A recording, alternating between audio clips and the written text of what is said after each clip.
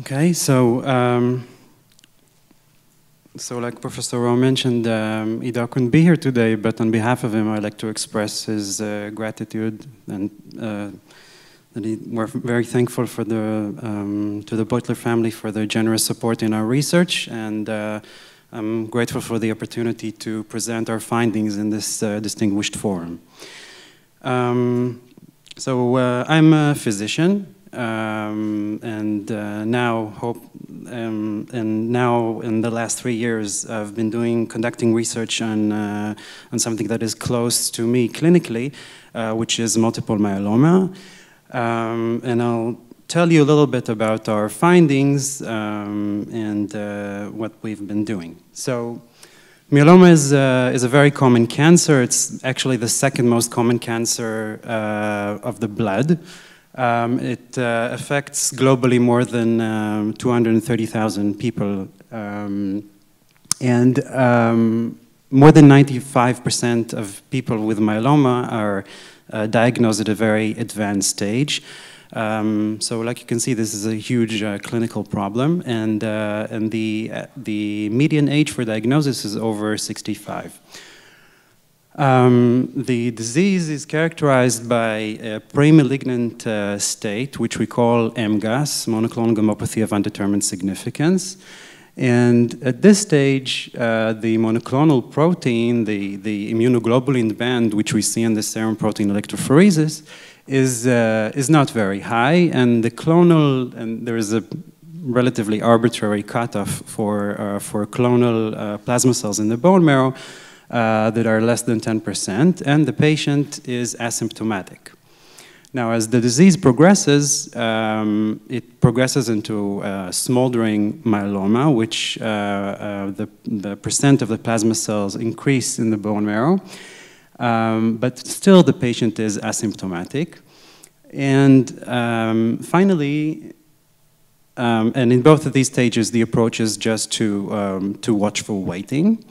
And finally, the disease progresses, in some cases, to active myeloma, and there, the predominant manifestations are renal failure, very painful bone lesions, anemia, and immune deficiencies, where typically patients die from either the renal insufficiency complications or infections.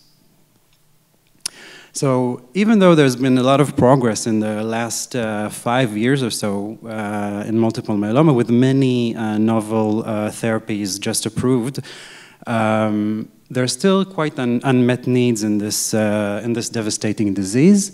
First, we need to accurately diagnose patients with very early disease. Second, we need to tailor specific treatment, precision medicine, if you will, for the specific drivers in this disease. We need to do better with non-invasive diagnostic testing. I should point out that a patient who has a diagnosis of pre-myeloma, MGUS or smoldering, undergoes through multiple bone marrow aspiration and biopsies that are quite painful. So we'd like a very effective mean of diagnosing and following up patients from the peripheral blood. And we also want to characterize the immune microenvironment to be better at immunotherapy. Now, we're a single-cell genomic lab. We also do a lot of epigenetic studies, but in the last few years, we're mostly focused on single-cell genomics. And I think there's a really a burst of publications in the last 5 years or so that tells you that single-cell genomics are basically transforming biology and hopefully medicine in the upcoming years. And this is because we were able to gain high resolution that was previously imaginative. Like we can now detect basically more than 30% of the transcripts in each single cell and annotate them very accurately. So this is, we use a fax-based method. I'll briefly go over it. So we take, but this can be done for every sort of tissue, and we already did it for mice models of Alzheimer's and in other diseases. But for this case, I will illustrate the bone marrow tissue. So we generate a single cell suspension, and then we fax sort into 384-well plates that contain tiny amounts of barcoded primers. Now, as the cell lands into one of those microwells, it is lysed and its RNA is being preserved. And every microwell has its own barcoded primer. And then we do reverse transcription, and we pool, and then we sequence. Obviously, we use a lot of automation, a lot of liquid handlers, and for the myeloma study, we had some interesting logistic, I would say, problems at the beginning, but later we've solved most of them using our own clinical coordinators that we hired. This is the sampling quality is actually crucial for the success of the study, because the tissue needs to be fresh and needs to be very high quality. The bone marrow aspirates needs to be of good a very good representation of what's indeed going on within the bone marrow.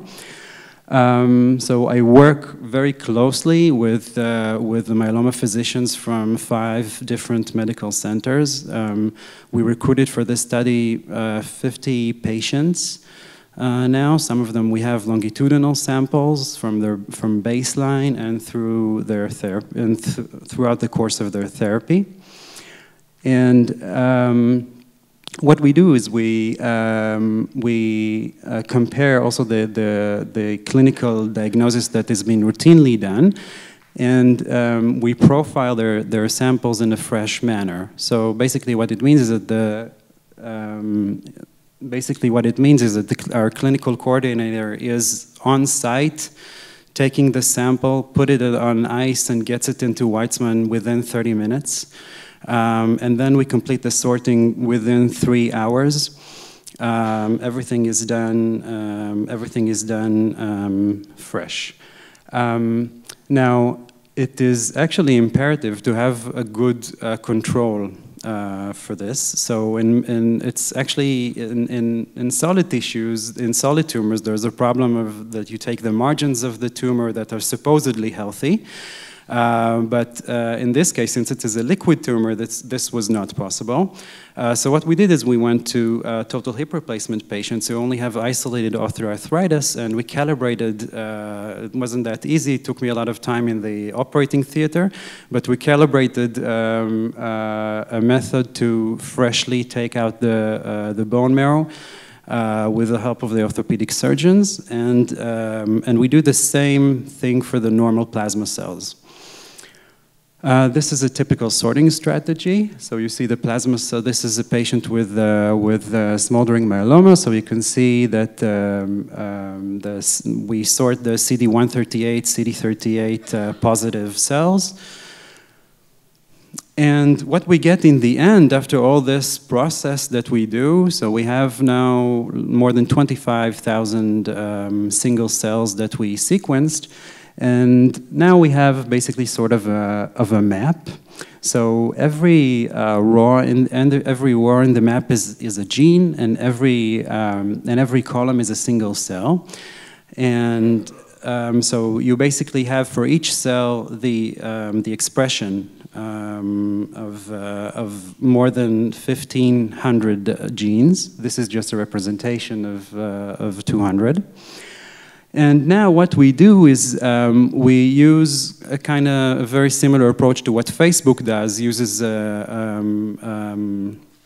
we try to learn about the properties of a specific cell from its neighbors or friends. So we use a social, like a social network approach.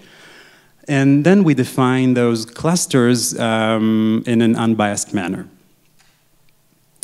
So what we discovered is that when we look at the healthy plasma cells, so they typically cluster to 3 different clusters representing either short or long-lived plasma cells within the bone marrow.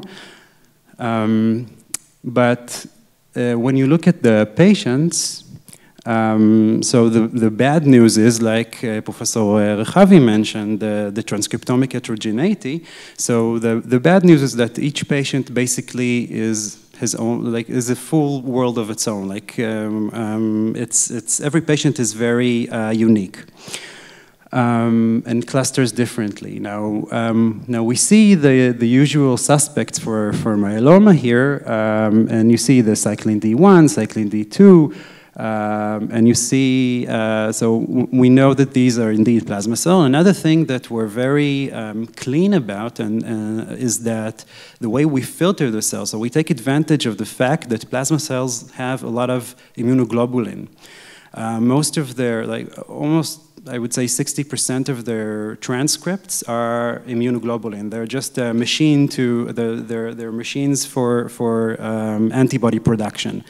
So it's computationally, it's relatively easy to filter out the non-plasma cells. So this is a very clean analysis, unlike in other studies that are done with CD138 magnetic beads that have up to 20% of monocytes there that interfere with the bulk data. So even though each patient has a unique gene expression signature, we do have convergence. This is another way to present the data. This is the 2D representation of the data called TSNE. And so you see the giant blob in the middle, that's normal plasma cells, and this is a patient with a small clone. This is an MGUS patient. And so all the normal, all the healthy controls, they cluster together in the huge blob in the middle, but every patient is quite distinct, like you see here. Here you can see that in MGUS, where you have less than 10% of clonal plasma cells in the bone marrow, so you have a small clone.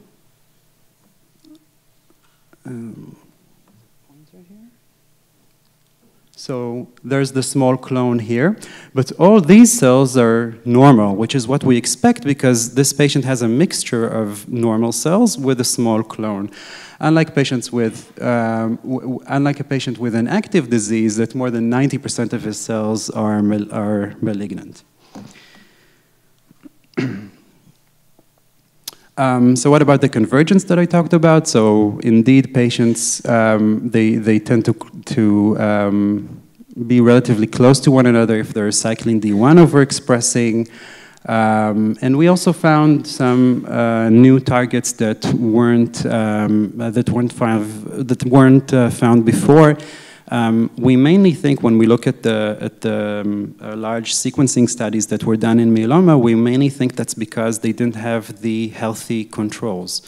So because we do have that, though, it's relatively easy to see which gene is indeed relevant just to the malignant cells or not, and we can also filter out nicely the normal plasma cells from the malignant ones, so we can do this analysis much more easily.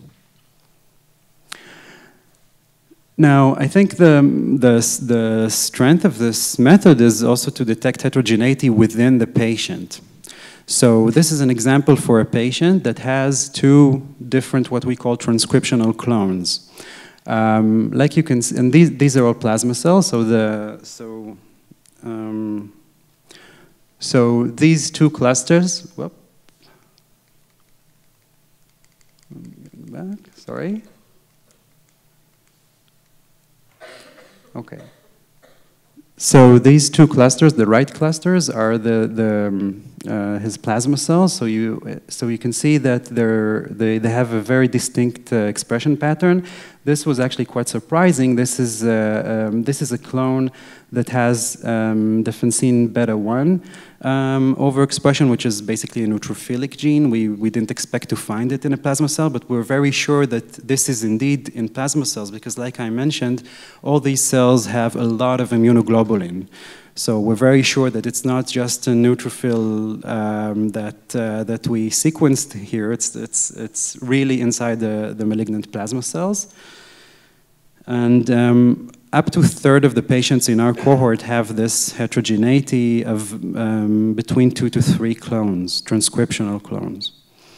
Another thing that we can do is, because we sequence the entire BCR, because we sequence the mRNA molecules, and because I mentioned that the plasma cells highly express the immunoglobulin, so we basically sequence also their BCR, and we can infer the clonality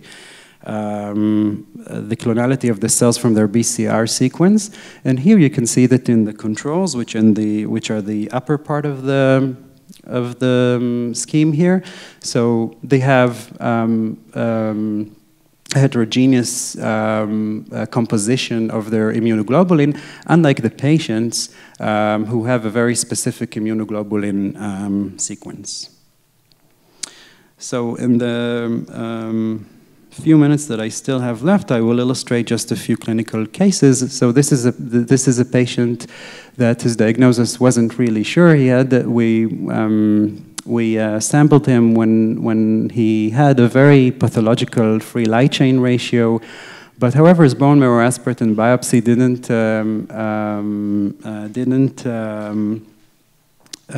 we didn't find, the pathologist didn't find any evidence of increased plasma cells. However, his renal biopsy had lambda light chain precipitation, and there was really, the clinicians were very, they didn't know whether they should treat him or not. So when we sequenced his bone marrow, indeed most of the cells were normal, but we found a very small clone that is CCND1 overexpressed, that is restricted to lambda, and also overexpresses IL-6 receptor. Another thing that this was all newly diagnosed patients, so we went ahead and asked ourselves, okay, can we detect minimal residual disease? So this is an example of the patient that underwent an auto stem cell transplant for myeloma. He's in a very good partial response. And his FACS, his bone marrow aspiration is normal, his FACS is also normal, but when we sequenced 1,300 cells, we were able to find 23 cells that cluster separately, and they indeed overexpress cyclin D2 and ITGB7 and MAFB, all known drivers in myeloma. So we basically found the clone in this particular patient. Now, this has implications for future therapies. For instance, we now have CAR T cells that are directed against ITGB7. So this patient can maybe one day treated with this kind of treatment when he relapses. We can also detect this in the peripheral blood.